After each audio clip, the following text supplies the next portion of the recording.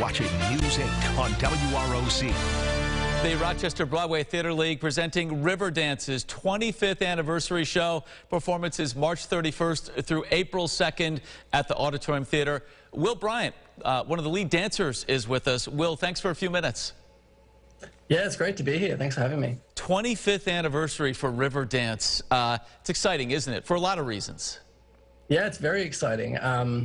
So it's been 25 years since the original production first came out in the Eurovision Song Contest as a guest performance. And this time around there's going to be a new set design, state-of-the-art LED screens, new costumes, remastered score by our composer Bill Whelan, who's a Grammy Award winner.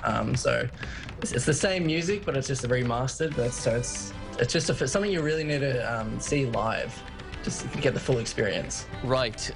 Started way back in 1995 in Dublin.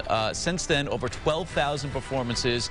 Over 28 million people have seen it in 48 countries. That includes 6 continents. What do you attribute this smashing success to? What is it about this performance that has mesmerized people over the decades now?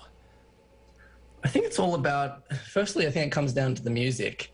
The music just really, I feel like it touches you, and styles from all around the world. You have flamenco dancing, American tap dancing, Irish dancing, Russian dancing, and all come together with the music. I feel like it, as a combination that fused together, it really touches the audience. And then when the audience just stands up with standing ovations, it's something that you just don't see very often.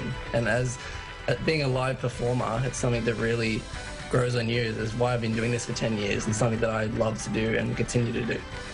Well, people love to dance. You know that. All you got to do is look at the dance floor at a wedding. People love to get out there and do their thing. This is a whole different level. Professionally speaking, the challenge of doing this Riverdance and bringing it to that high level, that ultimate level of performance. Being a dancer, it's a full-time job. Like, you really have to look after your body, listen to your body. We're taking ice baths constantly after a show. We have lucky enough to have a physiotherapist with us on site, a masseuse. We take care of our nutrition, constantly trying to motivate each other and push each other as a company to be the best and pass on to the next generation of dancers. Well, I can tell you folks in Rochester cannot wait for the return for Riverdance. Excited to have a few minutes with you. We'll look forward to your arrival come March 31st. Thanks, Will.